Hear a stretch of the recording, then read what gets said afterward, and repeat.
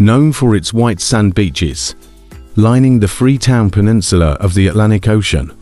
Sierra Leone, a West African country, having a population of over 8.9 million people, with a GDP of $16.4 billion, which is expected to rise by 3.1% in 2023 and 4.8% in 2024 respectively, which is being driven by the mining sector and the continued recovery of agriculture, manufacturing, construction and tourism, is coming up with a number of mega projects in order to boost the country's economy.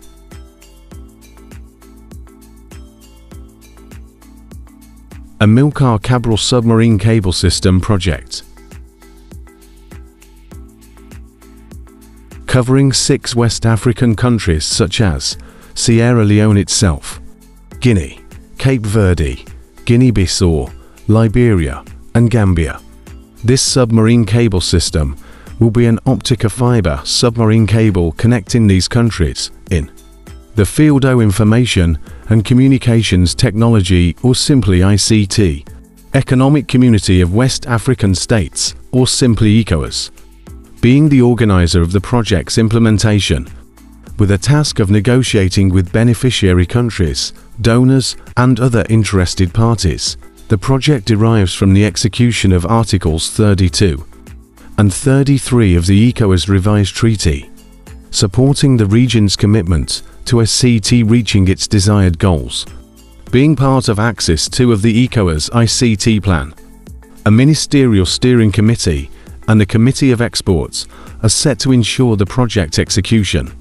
The cable will not only provide a backlink for Sierra Leone's existing unique submarine cables, but help increase broadband penetration in member countries and promoting regional integration through digital communications and e-commerce facilities, making it easier to create a single digital market in the ECOWAS region.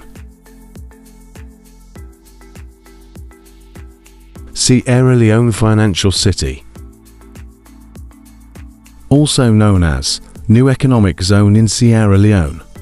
This mega project has a number of parties involved, including African Finance Corporation, a Pan-African multilateral development financial institution, together with the government of Sierra Leone, with the contractor being Arise IIP, which is co-owned by AFC.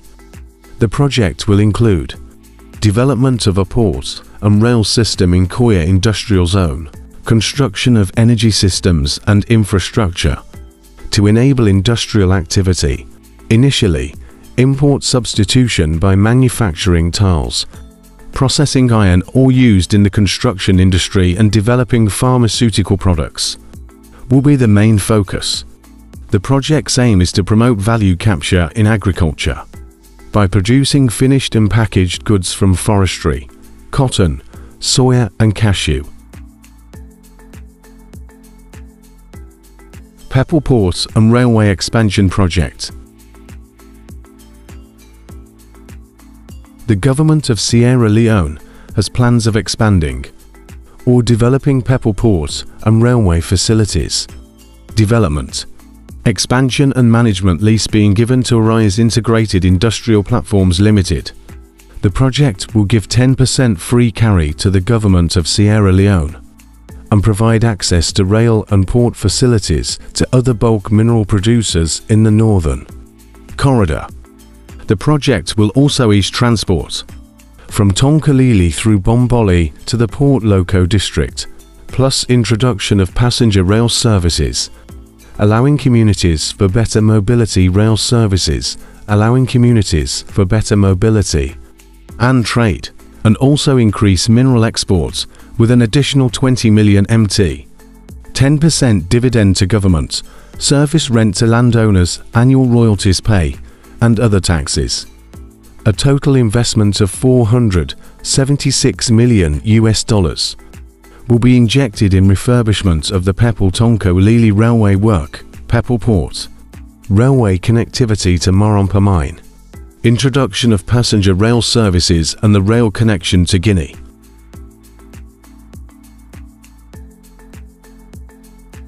Mini electrical grids in Sierra Leone.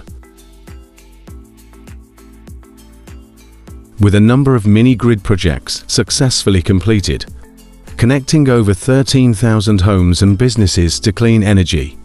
More mini-electrical grids are coming up in Sierra Leone through cooperation among parties such as PIDG Company, Infroco Africa, and PowerGen Renewable Energy.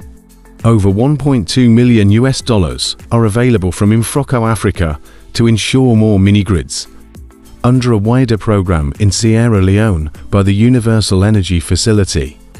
Over 1,660 circa new connections will be delivered across 8 sites, providing first-time connections for homes and businesses. Freetown Peninsula Power Extension Project.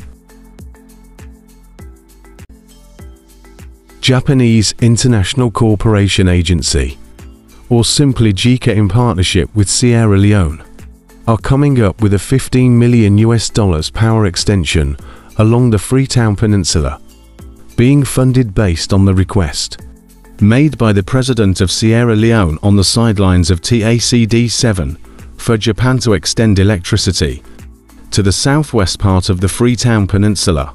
The project will include construction of 33 kV transmission line, about 46 kilometers, 11 kV distribution line, about 49 kilometers, and 33 kV substation of 2 sets, and to buildings of 33 to 11 kV substation.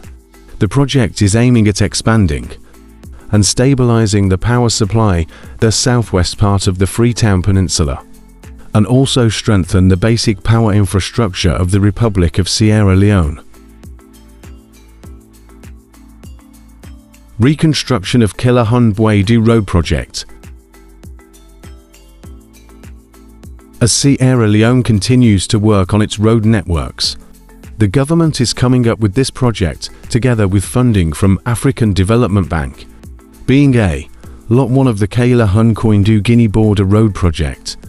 The actual execution of this 25-kilometer road is in 2023, being expected to be accomplished in over 24 months.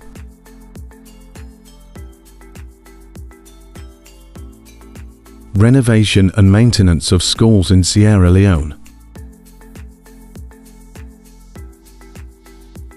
Under the Ministry of Basic and Senior Secondary Education, the government of Sierra Leone is having a master plan, which is aiming at boosting education in the country. This master plan includes providing a whopping $2.1 million to 538 schools throughout its 16 districts, with an aim of renovating and maintaining both government and government-assisted primary schools, based on data gathered from those, most especially those in urgent need of repair. The grants are distributed on regional basis, where a number of schools select in each region are: Eastern Region 125 schools, Northern 134, Northwest 97, South 123, Western Area Urban 28, and Western Area Rural 31. The process of distributing consists of granting $5,000 to large and those schools with significant damages, and smaller ones granted $2,000. This countrywide project is supported by the World Bank, European Union, Irish Aid, Foreign Commonwealth Development Office, and the Global Partnership for Education.